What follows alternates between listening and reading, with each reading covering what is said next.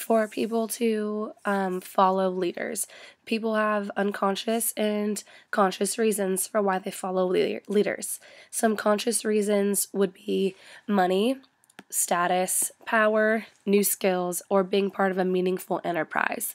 Some unconscious reasons, they lie outside of their awareness and their control.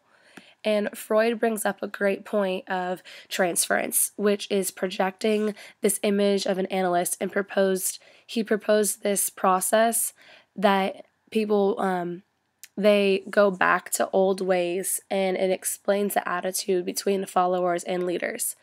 And when they feel frightened, they'll follow leaders who promise to protect them.